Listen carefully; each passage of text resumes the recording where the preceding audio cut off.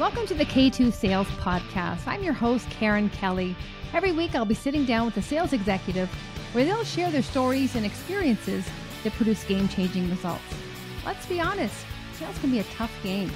I'm sure at some point, we've all delivered a less than stellar demo, been ghosted by a client or two, and sometimes maybe we did more talking than listening. And that's where I can help. The stories and insights our guests share can be applied to your own business, your territory, or with your team, so you're not reinventing the wheel. Our weekly tactics and strategies help you get out of your head and start creating your own path towards game-changing results. Welcome back to the K2 Sales Podcast. I'm your host, Karen Kelly. The goal of this show is to share game-changing stories that our guests have experienced with themselves, their team, or what they're seeing in the industry. And the focus of today is one that's near and dear to my heart, because I can tell you firsthand, I know what it's like to be the only woman in the room, sometimes the only woman on the team or in a panel.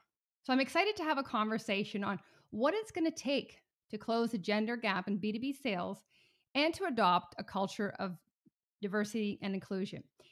And to have this conversation is someone who's very well equipped with 30 years of sales experience, a CEO and founder of Women's Impact Network, and most recently, Girlz Who Sell, a published author of Upward.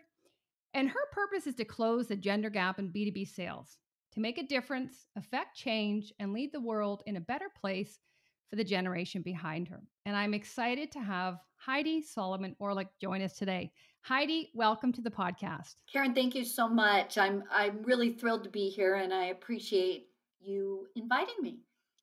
My pleasure. Well, I think as I said, this is something near and dear to my heart. And when I shared your purpose, I don't know any male or female that wouldn't agree with it and wouldn't want to support, closing that gender gap, because it's something that's we've talked about it for a long time. And I think 2021, I'm excited to hear about what we're doing in form of action to really move the needle. So in saying that, why don't you start and give us a little bit of background about your newly launched business, Girlz Who Sell? I started my career out of college in advertising and marketing in the early 80s. So if you can imagine, if you think sales is a male-dominated industry now, I can assure you that it was even more male-dominated back then. And, I have spent my career, kind of clawing my way to the top and leadership positions, and have always been focused on diversity, equity, and inclusion initiatives, even before it was popular or a box to check amongst companies, because I wasn't a person that had a lot of or any female mentors as I was working my way up the ranks of my career. And so it was really important to me to try to help and impact and train and mentor and sponsor other young talent along the way. But I had always done it within the context of the companies that I worked for. And after the death of my both of my parents in 2019, I was going through a very transformational time in my life, and I was very focused on purpose. And I was giving a lot of thought around, all right, I've spent 30 years in B2B sales. I've been blessed with having an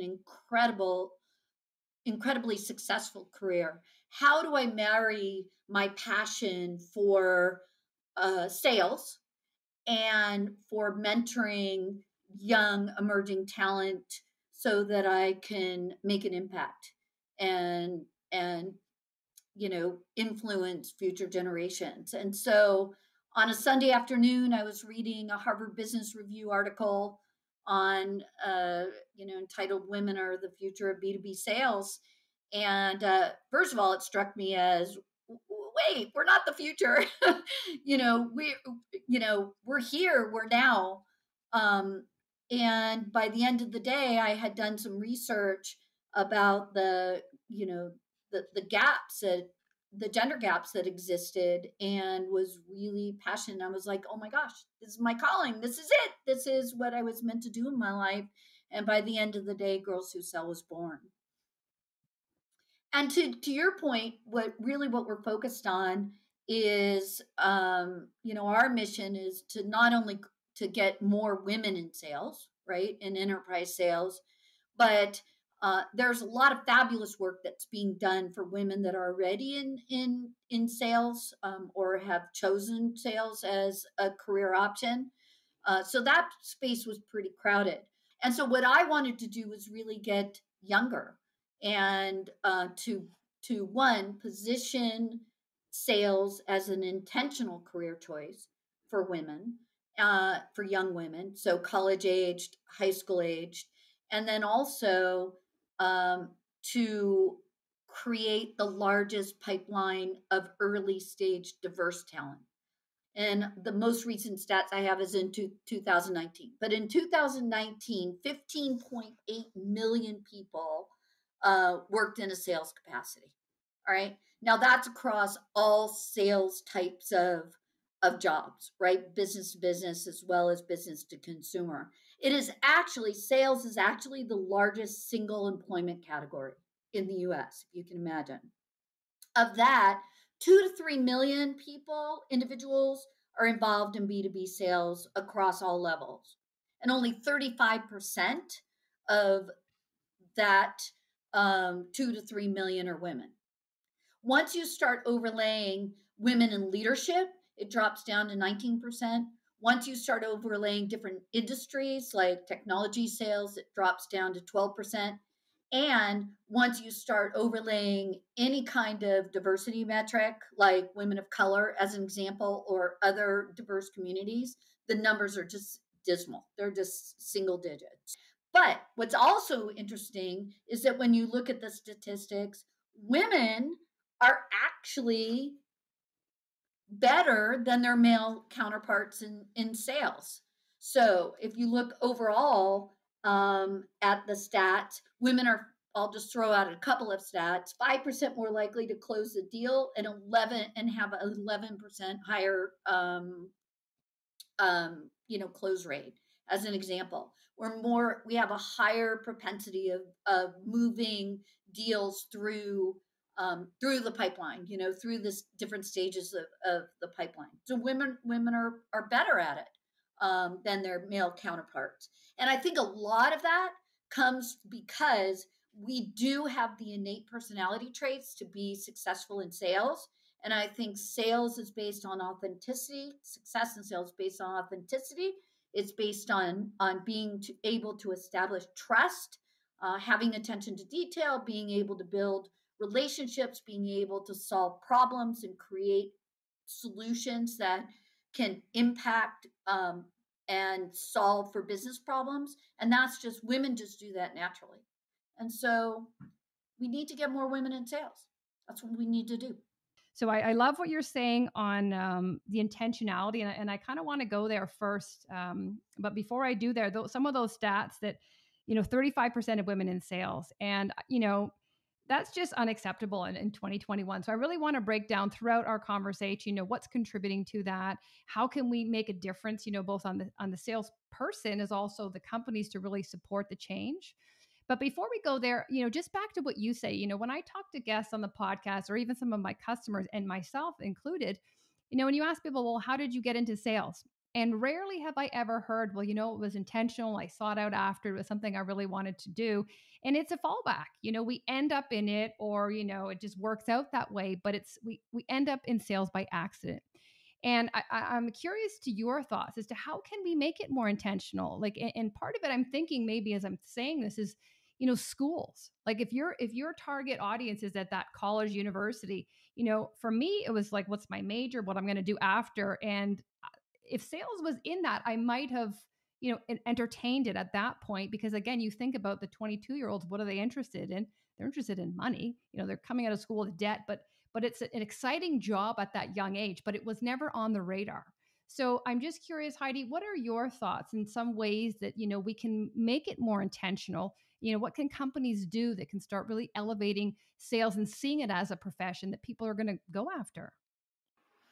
Yeah, I mean, I would say that if you ask a young girl, what you want to be when you grow up, uh, no young girl ever said that I want to be in B2B sales. So hopefully we can change and influence that. But I think overall, the sales profession has been very male dominated, and in the interviews that I've done with a lot of young women, or even women that already, are in sales, fell into sales, or in sales leadership, it uh, they had a very negative perception of and misunderstanding of what sales is. And I think there's this thought of, it's kind of the snake oil salesman, or, it's sleazy, or, the back room, conversations that are happening in the used car dealerships, right? Um, and and actually, I think it's really important to be able to dispel those misconceptions once and for all, because particularly B2B sales requires it. It's a difficult job. It is not an easy job, but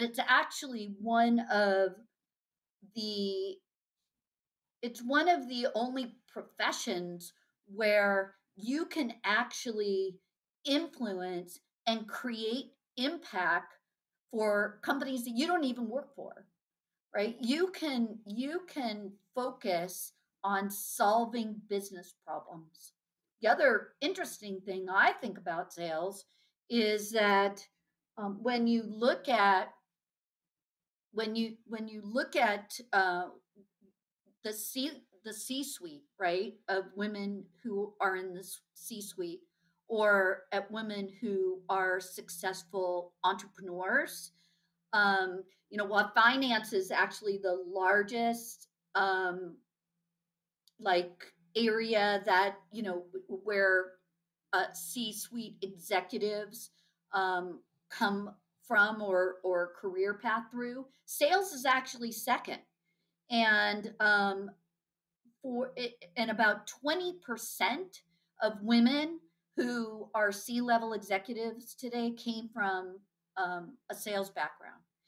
So I think we need to. I don't know. I think there's a lot of misperception. The other interesting thing that I think that we need to start looking at, Karen, as companies, is is the way sales positions are actually advertised and marketed. Because I had a really interesting conversation with a PhD candidate who is focusing on women in sales. And they completed an analysis, and they were looking at the language that was utilized in recruiting advertising for sales positions. And it was really male, you know, oriented, right? So focused on, oh, you can, kick butt, and you can kill it and generate, and it's competitive, and, all of the things that you would, think about, that would be appealing to a man, versus you get to, solve problems. You get to work as a part of a team. You get to actually influence decisions. You can have financial independence. There's a lot of different career options and that you can go into. So starting in early stage in a sales career, there's a lot of options and places that you can go within a corporation, up into the C suite, as the stats show, if you start in sales. And so I think why women are doing it, I think there's still a very negative perception. I think colleges and universities are not they're perpetuating that negativity, and they don't put value on sales as a profession. That's starting to change a little bit. A lot of colleges, or not a lot, but some colleges today are starting to incorporate sales either as a major or as a minor under, let's say, a marketing degree, or something like that. But it hasn't been a, a career or an option for people to choose, as they've you know, gone through, gone to college. Yeah. Those are all great points, Heidi. And I think one of them you started with was dispelling the myth and that negative connotation. And I think dispelling it by words is one thing, but I think what's lacking is we need to show it. We need to demonstrate that we are authentic people genuinely trying to help, because otherwise that snake oil used car salesman, that's still holding, rank. And you just think, out of all the professions, we always have had a negative experience in some form, but you let it go and then it's not so bad. But for some reason, sales still has that. And I think part of it is because I still see there are still a lot of people that are doing it for the wrong reasons, and that comes across. And especially in times like now when the buyer behavior is so different and they're just less tolerant with all that. So I agree with dispelling the myth. And just to cap onto what you were saying about intentionality, I think language is very key. And just as you mentioned, hunter and crushing goals and all these things. Like, I mean, think what they mean. They mean results oriented. They mean performance based. But that language does not attract a woman, and it doesn't. And I think even the language in the word sales. So I coach a female entrepreneur group, and as soon as I get into the sales coaching piece, immediately they start with, but I don't sell. I can't sell and I don't sell. So I think that the word sales gives them a physical reaction. And I think, well, you have to convince your kid to brush their teeth, or you have to convince your partner. So that's still selling. In some way, you're connecting and you're persuading. So just the word selling itself, people get oh, I can't do it. Right. And so I think language is very important. And one other thing is, when you're saying, how can we attract them in the language? And I would agree with that. But even when they're already in there, how do we keep them and really keep this culture of females? And I can tell you, being in sales for 20 years, even when you're having group activities, like a lot of them are male, they're geared towards males. So right away, if you're having a sales meeting and half of them are playing hockey and half of them are doing yoga, there's your group culture divided in two. So language plays a role, but also can you drive inclusivity in the activities you're doing, in the collaborative experience you're creating with your team, so that you're bringing people together and getting that cross thought, cross pollination happening without further dividing them. What are your thoughts on that?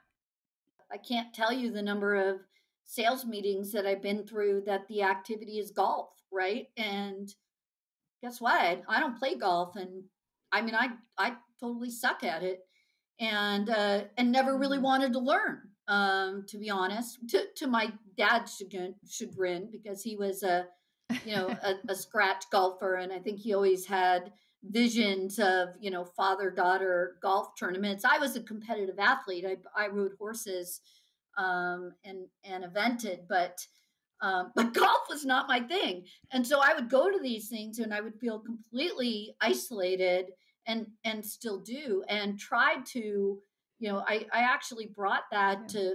to the management, and they were like, oh, okay, well, we'll do like a spa thing. You can choose like a spa thing or golf. And I do think that we need to make the environment more collaborative, in terms of those activities, for sure, right? It's definitely an issue. Yeah, and just what you said, when you would bring that to the management and say, I'm not a golfer, and they would give you a spot. Like for me right away, that's a self-awareness. Like when they're designing these activities, have they not considered that not everybody's a golfer? Or if they had chosen spa, that it may not, like where's that common denominator that can appease everybody and bring us all together? So for me, that makes me think like the leadership on that culture is not one of diversity and inclusivity. If they're thinking already in, if you have to remind them that, then that's a red flag for me. Just having awareness, and I think education is so so key. Well, if you had, for me, think about the management, and if you had females, if you had a blended leadership team, and you're planning these meetings, it's going to have a different outcome, right? And I think that's also a trouble. A problem is that there's not enough, as you mentioned, the stats. There's not as many female leaders at the top as there should be. So when you're attracting talent and you're in the interview phase, and I walk in and I see three men, I don't see myself in this picture. You're trying to find, what one of these looks like me, or how can I fit in here? So it's very hard to be relatable, even in that entry level. And, again, I was just surrounded by men. So that's all I knew. I didn't kind of know any different until I started seeing women. I'm like, oh, I guess I am the only one here, but you don't know what you don't know. I agree with that. And it's interesting because some of the male, the companies that I've worked for that have had women in leadership positions approach things very differently than that. Golf was definitely not on the radar. It was, Yeah. let's do a collaborative experience where team building exercise where we're building we create cross functional cross gender teams to have anything from building bikes to do rope courses to doing trust exercises to and that's what I've seen in more of those women led type of organizations is it's definitely more female oriented. But I think I agree with you that there is a not only an issue with the recruiting advertising. So, I mean, when you think about it, that is driven through the human resources and recruiting departments. So they're already predisposing the candidates, the candidate pool of who's going to be applying to those ads. And then when you come in, even as a woman, if you muster up the confidence to apply for one of these positions, if you're going through a interview process that is predominantly or 100% male oriented, it can be very intimidating, right? So I think that it is incumbent upon organizations, and this applies not only to hiring in women in sales, frankly, but I think it applies to hiring for any diverse position, that there has to be bias training. There needs to be sensitivity training because people tend to default to their comfort zone, which is I'm going to hire somebody that looks just like me and thinks just like me. And we all know the stats that bringing in diverse candidates uh, impacts exponentially the success of a business. And so I think that there needs to be, like, I had a conversation, with a company, an organization called College Code, and it's really an amazing company, and they're doing a lot of work at the college level, and they're very focused on diversity and inclusion initiatives, and so we're partnering with them.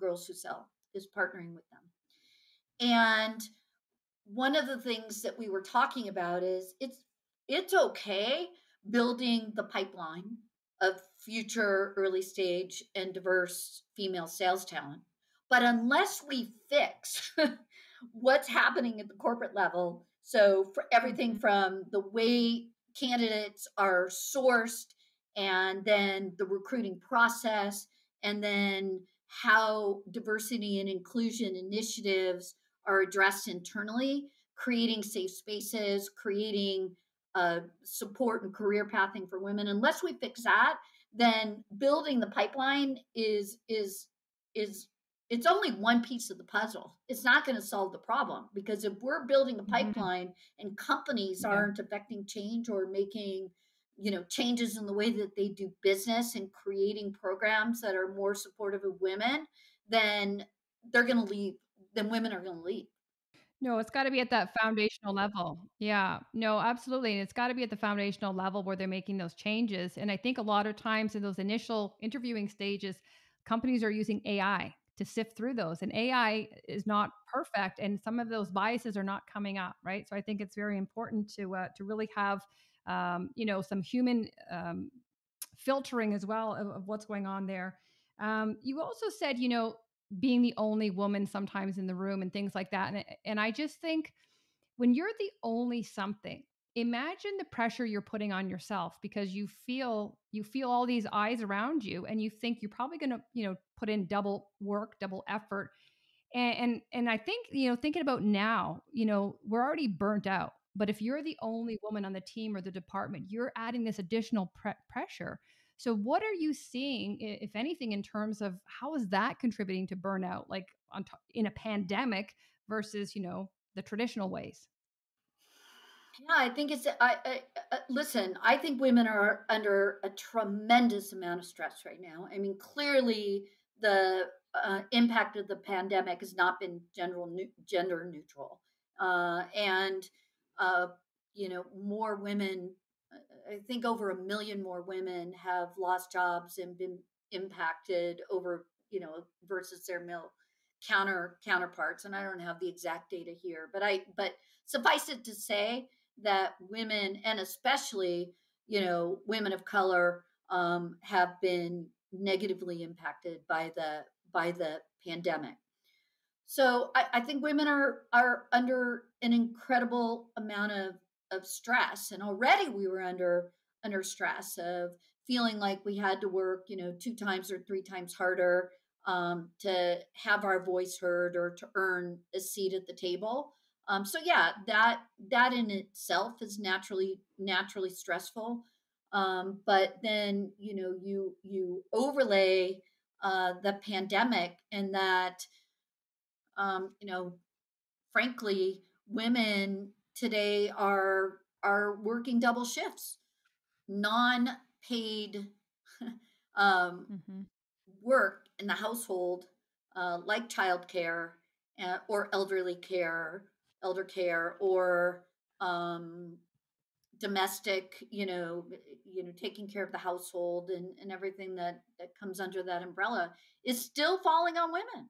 And so compounded with the stress of the job of being the only woman at the table, and this feeling of, you have to be Hmm. perfect and you have to work harder, and that, your job is at risk, and unless are, and so how do you balance having kids at home and having to homeschool and having to take care of the house and also perform more. And I think when you say they need to address it, this is where I would say, leaders are born in times of crises and leaders that can address it quickly, but authentically. Because especially if you have a male leader and they're trying to connect or convey empathy, do they understand your situation? But yet, they don't. And so what does that do? That exasperates the mental health. Somebody trying to tell you they get it and things are going to be okay, and that they have no clue, and you're managing 3 kids, homeschooling, and carrying managing a territory. So I think it's, as you said, it's incumbent upon companies, especially now, if they want to retain their female sales force, to really lean into that vulnerability and demonstrate, the empathy and show them that they trust. And saying that you can trust me is just, it's, you have to show it, right? And especially now when they run the risk of losing an amazing talent force, because women are so stretched right now, and a lot of them is, I would say they some of them put it on themselves, and I can, attest to that. We try to, do everything, and I think also the leadership of the company stands behind, we don't expect perfection because we don't know it, we know it doesn't exist. So how can we redefine the normal conditions right now to support each other? that allows everybody to have a flexible schedule and to say, Heidi, what works for you? I know, from 9 to 11, you're not available. So, maybe we have a call at 3. But I think just having that open communication and setting expectations would just put your team at ease, especially the women on the team, and allow, okay, well, we can work this out now. And it just shows we can get through this, but we have to make some concessions. Yeah, and I think the constructs have to change. You need to look at, hybrid work models. You need to look at job sharing. You need to look at. I mean, there's so many different things, and I'll be really interested to follow the you know the new ways that companies are going to reinvent themselves to be able to address this now and post COVID, because even when COVID ends, I don't think the world is ever going to go back to the way it was, right? I mean, we're not going to go back, and companies are being forced to think about the ways that they structure the workplace so that they can attract talent. And the other thing I will say, Karen, is I'm working with a lot of college students, and the youth are our future. So not only is it going to impact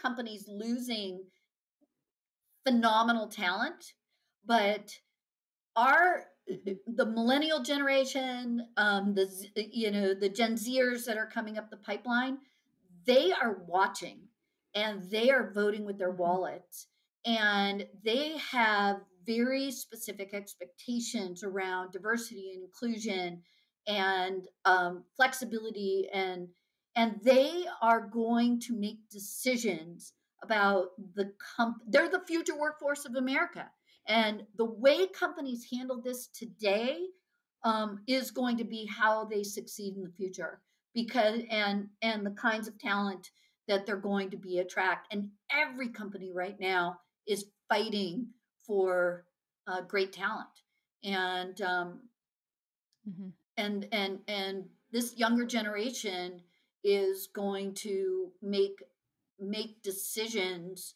on where they want to work, how they want to work, based on the way companies react and respond to this crisis. Yeah, I completely agree. I think that Gen Z, they're dictating the pace. This is all they know, right? They're in the tech environment, but they're also they have a sense of purpose and belief, and they want to be part of something bigger than them. And I think if companies are not willing to do that, as you mentioned, they're going to lose out on the talent, because that's what they're wanting. And if you're not responding, you're not going to get the talent, right? And you're going to lose. I agree, 100%. Now, you mentioned getting your seat at the table. And, I read the book Lean In years ago, but you just think, in your opinion, why are women not taking a seat at the table? Like, what's holding them back? Is it a combination of imposter syndrome? Is it lack of belief? Is it, the environment around them? Like, what do you think it is? Or maybe it's a combination of things. Yeah, that's a really good question. One, I just think it's overall opportunities that are available and presented. So there's only a certain number of seats at the table, and so you know competing for those opportunities can be challenging. I think that, and women are generally just one up, right? Like, and just because of the overall numbers. I mean, when you think about the dynamics, when there's I don't know what the actual numbers are, but if there's a 5-to-1 ratio of men to women in a company already, I don't even know if that's real number, but I'm just saying that as an example. Then there's a fewer pool of women that could actually qualify for that job. So that's already a problem. That's already problematic, right? Um, the other thing is I do believe it's women are not applying, and I think that's an issue. I think that confidence is an issue. I hear we talk a lot. I've had a lot of conversations around imposter syndrome, and thinking, I'm not enough, or I'm not good enough, or I don't have the skills. So these limiting beliefs, these voices in these self-limiting beliefs, these voices in our head that prohibit us from feeling that we're qualified, or that we're going to be able to do the job and do the job successfully, is an issue. And then, I think there's other things like Hmm. training and, other things. But at the end of the day, the pool is still smaller of women that can potentially Hmm. apply to begin with. It does. And I think it's the chicken and the egg until you can, increase that level of women at the top. That's what's going to drive the next generation coming in. Right. So I feel that that top level needs to increase so that they can attract more women and just kind of blaze the trail for them. But also what you said about, imposter syndrome, the limiting beliefs, and even if you're an existing employee, this is where I feel like a mentorship program would really support this, or some form of coaching. And I do a lot of sales coaching now, and a lot of it is mindset. And it's as soon as you can get past that limiting belief, you're so effective. Like, we are holding ourselves back. And sometimes it's just somebody holding space for you, whether it's a manager, a mentor, somebody, a trusted colleague that can just, you can have a sounding board.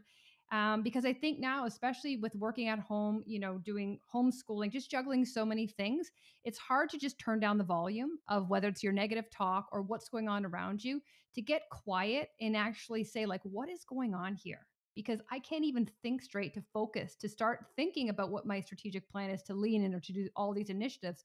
So I think if you just, had someone to talk to, or a mentorship, and this is where and it sounds like you're doing a lot of that, and I do that as well, just giving back. And because sometimes it's the smallest tweak, and then they're off to the races, but they just needed that slowing down, a trusted voice to listen to them, and just as they're doing for everybody else, but just to be heard for half a second, for themselves.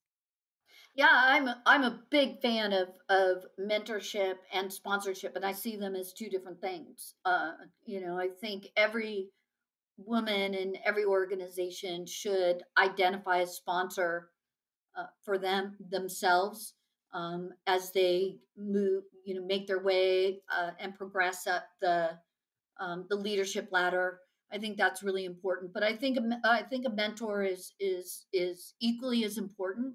And I I think you just need to find your tribe, right? Yeah, I think, women need to support women, and you need to find the people in your life who are willing to listen, that are equally committed, as committed to your success as you are, and then are willing to call you on your stuff. It's, when you have that negative self-talk saying, okay, you can do that for today, but tomorrow, you need to shift your mindset and be positive, because you're phenomenal and you're qualified, and so stop, right? The people you're trusted, your trusted advisors and your tribe in your life is incredibly important. And yeah, and find people that you trust. I think Yeah. that's really important. Yeah, I think so too. I think a community of just, as you mentioned, a safe space where you can all share, but also somebody to hold you accountable. And I think sometimes it's like sometimes you need a hug, and sometimes you need a kick. And who's that person that's going to do it, and where you trust them, and they know you.